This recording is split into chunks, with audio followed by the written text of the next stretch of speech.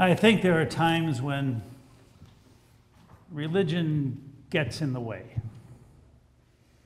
I was thinking about the lessons that you just read.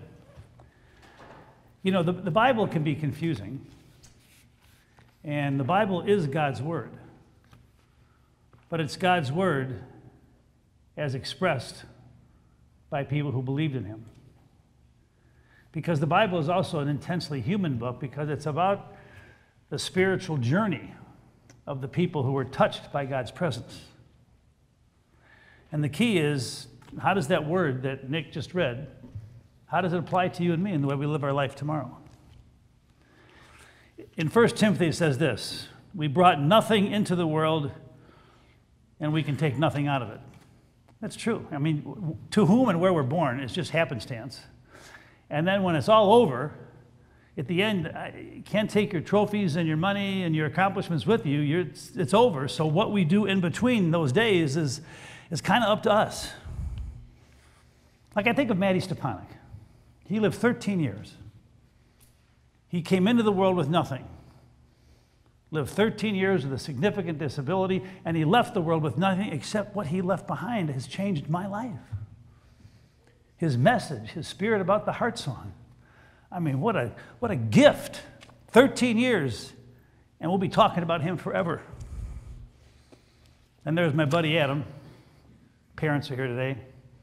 Sister, future husband. And Adam, you've seen his picture several times, many times. And I think Adam's been gone like 27 years. He only lived to be 16. He came into the world with nothing. Luckily, had a great family. And then when he left the world, only 16 years later.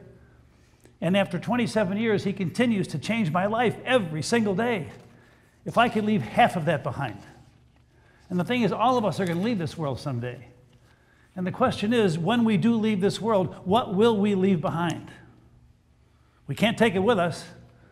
So whatever we got, we need to share it. Give it away. Use it. With faith, love, endurance, and gentleness. Don't store up treasures on earth. And I like my treasures. I like my house. I like my pickup truck. There's stuff that I like. But that's not the important stuff. All you got to do is see the news and see the fires and see the floods. In a moment of time, we could lose everything. The most important thing are those treasures that we carry inside the guts and fiber of who we are, because that stuff will never go away. The hope, the sharing, the generosity of spirit. But there are times when religion can kind of get in the way. I mentioned in my thought for the day this gentleman who was a total stranger who came in to talk to me. That's how desperate he was. He came to talk to me to get his life fixed. And he's a religious guy. He goes to church every single Sunday. He's read the Bible 3 times, the New Testament 4 times. And he says, Don, I'm just trying to find something that will hold me together. And I tried to say, maybe it's time to take religion and just put it aside for a minute. When religion becomes a burden, Jesus saw it in his own religion. I'm sure you've seen it, and I've seen it. Sometimes we have to let simplicity become majesty. Instead of trying so hard to find the Spirit, maybe we got to step back and let the Spirit in. Maybe instead of trying so hard to find God, we need to step back and let God find us, and God has already found us.